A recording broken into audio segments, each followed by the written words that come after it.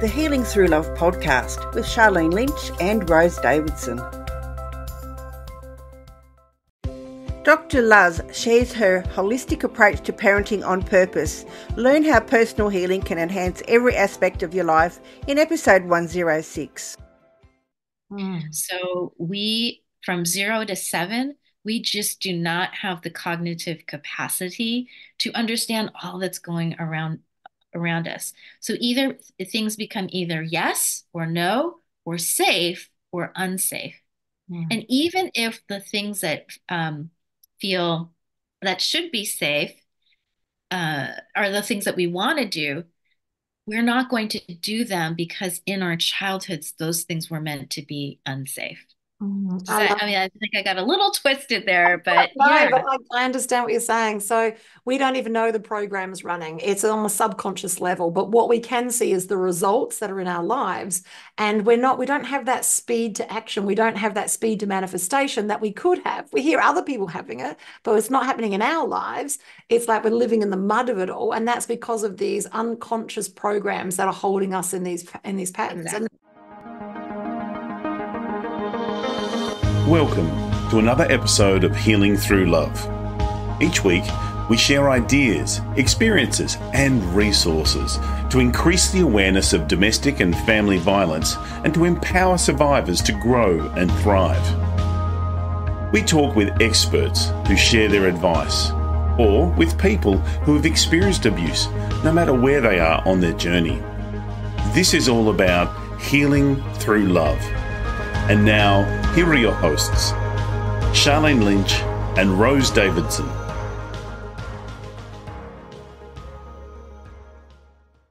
Hello and welcome to the Healing Through Love podcast, a space where stories of strength, resilience and transformation unfold. I'm your host, Charlene Lynch. I'm honoured to be your guide on this journey of empowerment and healing. Today, we've got a very special episode tailored just for you. Whether you're driving the car or sipping a cup of tea or simply taking a moment for yourself, I want you to know that you're in a safe place. Healing Through Love is more than a podcast. It's a community, a beacon of hope, and a reminder that you are not alone. In this episode, we have a guest who will share their story that resonates with the core of our mission, a story that illuminates the power of love, resilience, and unwavering strength. It lies within each and every one of us. So settle in, take a deep breath, and let the healing begin. But before we dive into today's amazing episode, just a quick reminder that if you find value in our episodes, consider supporting us by subscribing and sharing and leaving a review. Your engagement helps us reach more hearts and spread the message of healing. I'd like to introduce our very special guest today, Dr. Luz. I'm going to ask a few more questions about that. She's in the field of education and she's been in that space for more than 20 years. As a teacher and a principal and a professor, she has coached and mentored hundreds of parents. Her unique holistic approach to coaching includes life purpose, healing from childhood trauma, positive psychology, and human development. She creates a nurturing space where parents can share and explore their health and their healing. Hello and welcome to the podcast, Dr. Luz. Hi, Charlene. It's so good to talk to you and your community. It is a very important topic. I, for one, am somebody that is really interested in helping parents create spaces where they can not only raise their children. So what I like to say is that the purpose of parenting isn't just to raise good humans, it's to raise ourselves to our highest potential. And often what that means is facing some of what we experienced as little people. So I've also been on my own healing journey, and I shared that a little bit with you before we started. So I'm happy to talk a little bit about how my own experience of childhood trauma actually becomes my superpower and becomes what I've used to propel me in my career working with children and families. I love that. I love that. It's important to share life experiences. And isn't it fascinating that we put ourselves into situations where we get to learn the lessons that we need to learn? And this is a perfect example. Can you please unpack that for us? Yes. So I'm actually in the Montessori kind of space. I've been a Montessori teacher and charter school leader. And if you know anything about Montessori, you're there in Australia. There's a huge Montessori movement there. Montessori is all about mastery-based learning. And I like to say that the world and our lives are mastery-based learning systems. We are put on this planet to learn life lessons. This is different than saying everything is drawn out for us, or also saying that we brought things onto ourselves. I don't want to have that message out there. But we are put on this planet to become whole humans. And part of that is that we are asking for life lessons, and sometimes they're ones that are pretty difficult. But these life lessons that we experience through trauma can be our superpowers.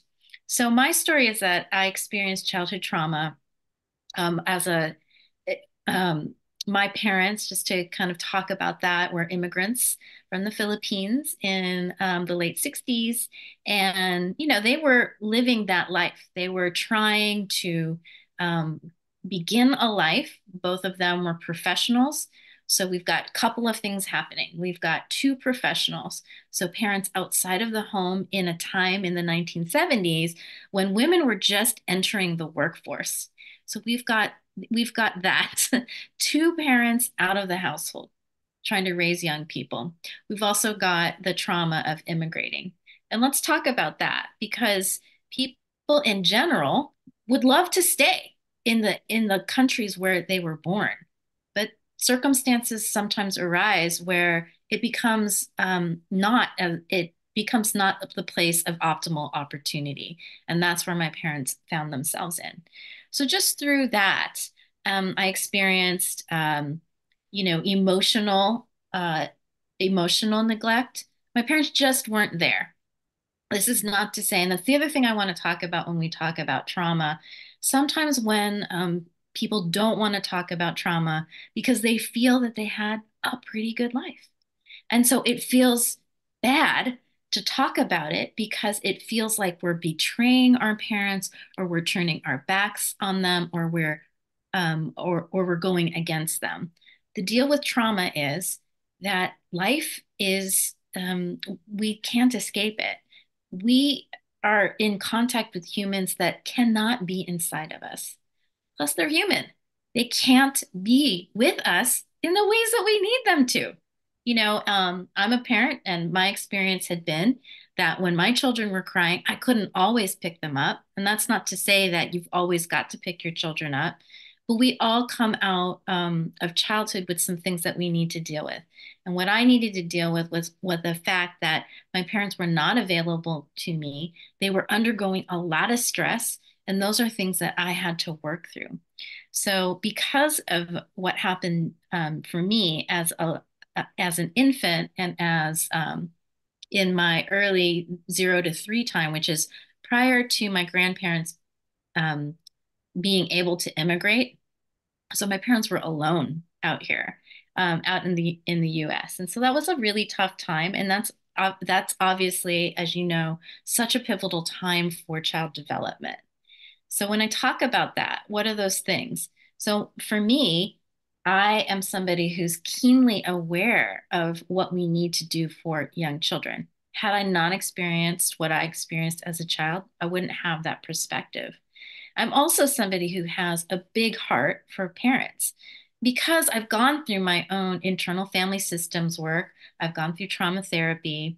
I've done a lot of things for my own mental health so that I can understand and be compassionate for those who were part of the trauma experience that I had. Yeah. I love it. So, basically you're saying that life happens for us rather than to us. Yes. And Yes. it's that opportunity to sort of see that, because if we're living below the line and we're living as a victim, it's done to us. It's done to us. My parents did. So I'm a firstborn of Irish immigrants, and I get it.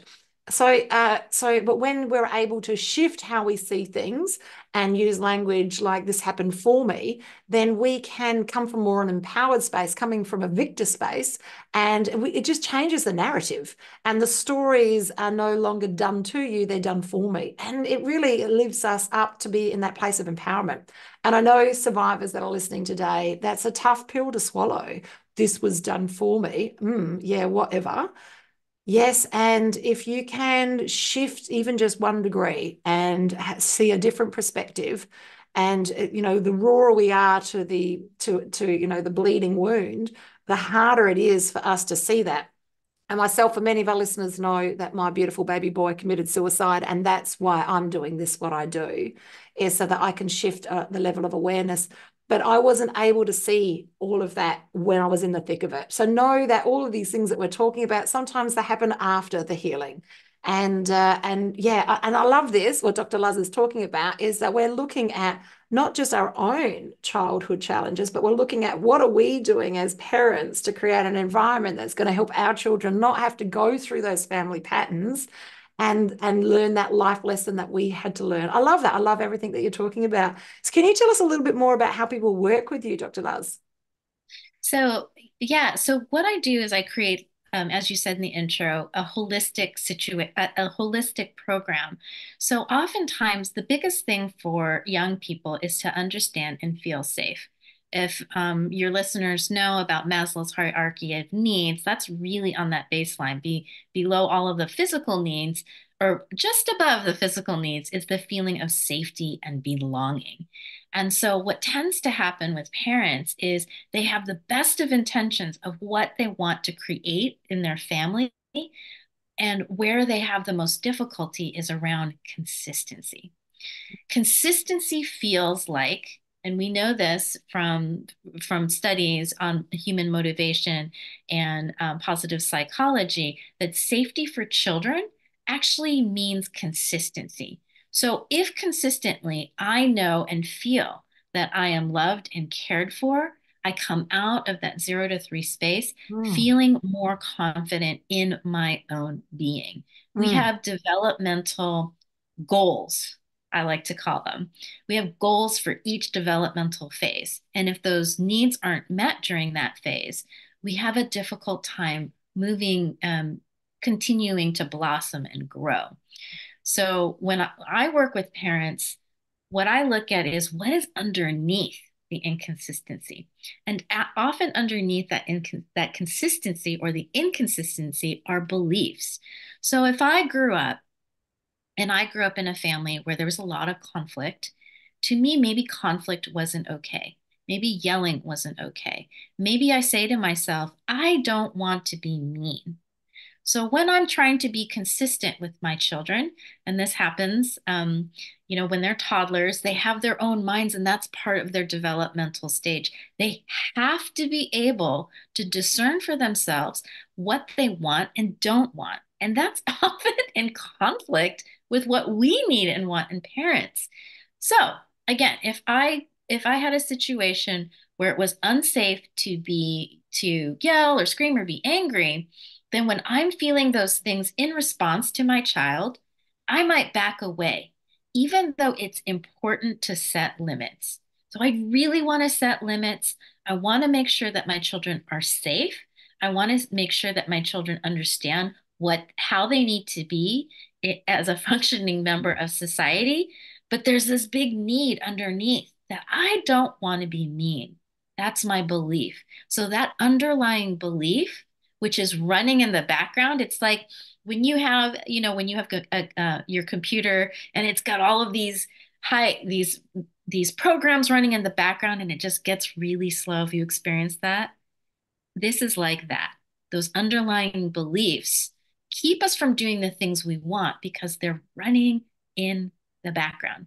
So those are the kind of things that I want to help parents with, to know that it is okay to set limits. It is okay to say no, and to excavate what is underneath our what's keeping us from being consistent and providing the kind of structure that children need. Some of that, as we're linking it to healing, comes from our own wounding in our childhood. Mm. So we, from 0 to 7, we just do not have the cognitive capacity to understand all that's going around us. So either things become either yes or no, or safe or unsafe. Mm. And even if the things that feel that should be safe are the things that we want to do, we're not going to do them because in our childhoods, those things were meant to be unsafe. Mm. Does that, I mean, I think I got a little twisted there, but No, yeah, but I understand what you're saying. So we don't even know the program's running. It's on a subconscious level. But what we can see is the results that are in our lives. And we don't have that speed to action. We don't have that speed to manifestation that we could have. We hear other people having it, but it's not happening in our lives. It's like we're living in the mud of it all. And that's because of these unconscious programs that are holding us in these patterns. And exactly. working with Dr. Luz, what that does is it, brings that level of awareness to the patterns so that you can lie all your cards on the table. You can make a conscious decision about how you want to work and how you want to move moving forward. And then you're not repeating these patterns to your children. So on every level, this is really important work, whether you're listening to us today and you're coming from a trauma base or you've got a trauma that you're still dealing with, regardless of where you are on that healing journey. If you've got little humans in your proximity, whether they're inside the 0 to 7 or outside it, there's still work that you can do here with Dr. Luz Yes. to help those family patterns, those subconscious family patterns that we don't even have a level of awareness to relive. And remember, they don't necessarily need to be from this life. So for those of you who are listening today and, you're on the woo side and, you believe in past lives, then it could be that this is not even a this life expression. So how you'll find that, it'll be in your subconscious. Yeah. So I love everything that you do. This is amazing. And now I just want to get it really firm here. Are you only working with children, with parents that have got 0 to 7, or are you working with them post that as well? I am working with parents who have children of any age because the determining factor is not the developmental stage of the child, it's the readiness and willingness of the parent. And that can happen if you have little ones. It can happen if you're in your 20s, your 30s, your 40s, your 50s. It doesn't matter. What you have to feel is a yearning to heal yourself and to be whole. And Mm. it is never too late. I have worked with parents of middle schoolers, parents of high school students. Sometimes there's a lot going on with their young people, and when we have a stronger base in ourselves, we can role model for our young people what it means to work through problems. And it's a lot faster than telling them. Like middle Yeah, schoolers, high schoolers, they don't want to be told how to do anything. But if they see you in the struggle, they see that this is something that is worthy of their attention and their effort. I love that. I love that. Yeah. That's fantastic. So if you're listening today and you're getting some value from this, please reach out to Dr. Luz, who's going to in a moment share with us her closing words. But if you're listening today and you are a practitioner or you're a survivor yourself, know that Healing Through Love are creating Pamper Days, not just locally here in South Australia, but also globally. So we have an army of women on the ground creating these beautiful Pamper Days that really hold the frequency for healing. And they're a great way to pay it forward. And they're also a great way to help hold that proximity for women to heal. And just to show that you care.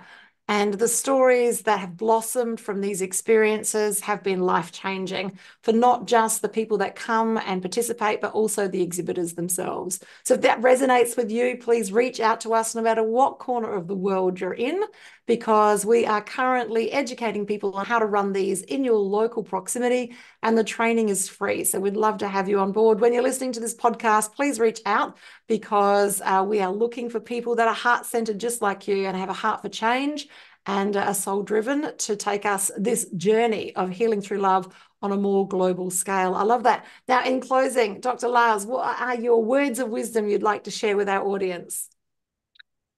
I'm going to say what I've said to many people over the years. It is never too late to heal. It's never too late. no matter what time of life you're in, no matter what you're facing, it is so worth the effort to claim your wholeness and to do the work of healing. And I think the hardest thing is just starting that journey, because it seems like overwhelming. But you're in a community. I mean, you're listening to this podcast because you want to be in community with people who are either doing the hard work, thinking about doing the hard work, or who are a little bit on their way. So find a community, take that first little step, and claim your healing. I love that. I love that. That is so beautiful. Thank you so much for taking the time and listening to us today on Healing Through Love. It's been a privilege and a pleasure to bring you another amazing guest. Thank you very much, Dr. Luz. That's a goodbye from me and a goodbye from Dr. Luz. Thank you for joining us for this episode of Healing Through Love.